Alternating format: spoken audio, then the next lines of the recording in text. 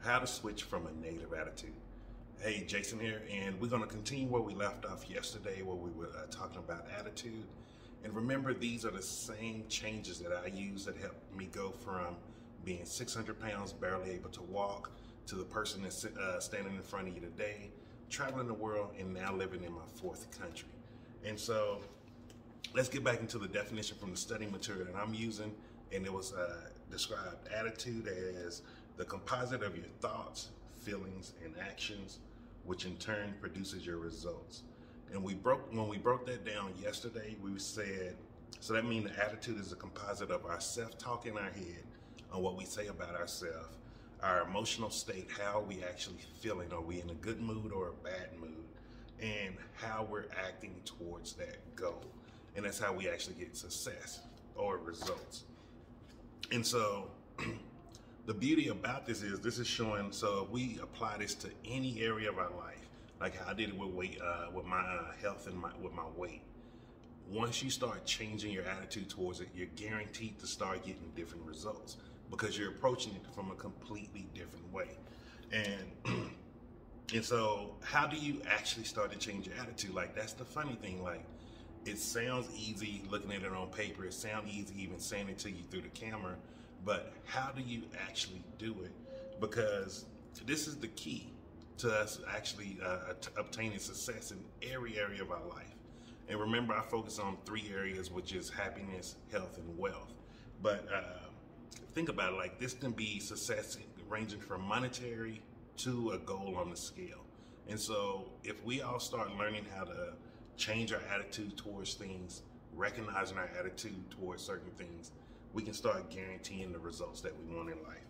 And so the first way that you can actually start changing your attitude is by breaking down the words in success. And the 2 words we're going to break down is worthy and ideal.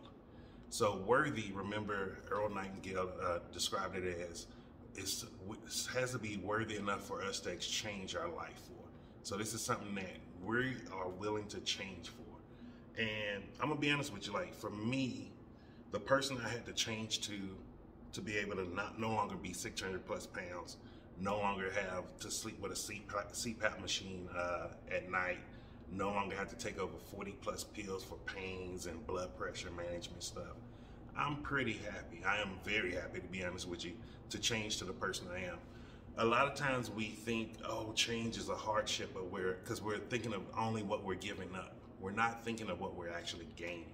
And so this is why this is very key to understand the context of the word worthy, because you want to change. You want to give up and sacrifice everything you once was to obtain this goal.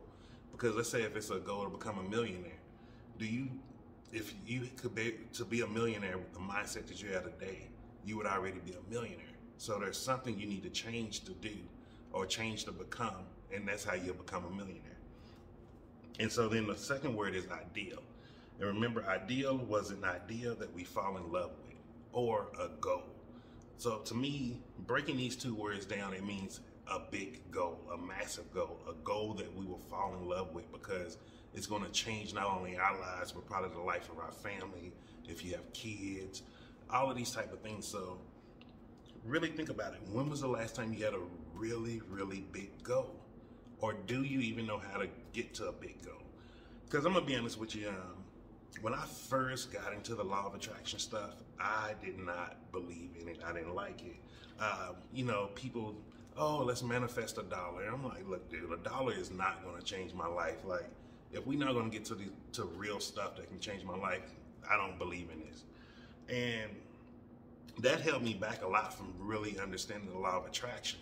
And it took me to finding the Bob Proctor program, to where it was really someone talking about how to get real money, how to become successful, how to have your own private jets. Like, that's where I was like, okay, now this is law of attraction, like trying to just get $1. So really think about it. Like, you may have been programmed or just been around a bunch of people your whole life saying, oh, reach for these small goals. And now you may start thinking that these small goals could be a big goal when it's really not. So what I'm gonna do with you, if you have a pen and piece of paper, go ahead and get ready. If you don't, just pause the video and get some. But you're gonna write down three letters, HHW. It's going to mean happiness, health, and wealth. And leave enough space to write at least 5 things under each one. And so once you do that, then for each one, and take your time on this. Like, this is your life.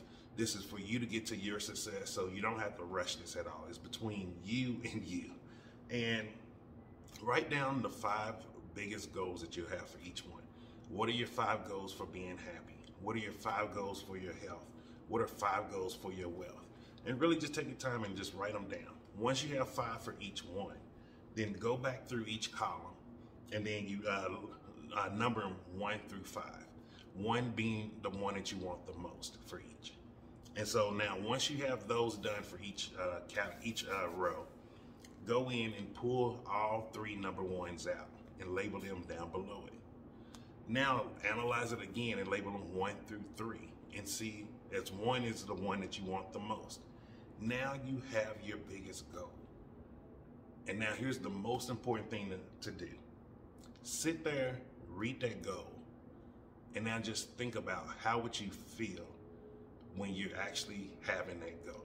If it's a new car you want, if it's a new house, if it's a certain weight you want to be, if it's being in a certain outfit, if it's living in a certain country, how would you actually feel?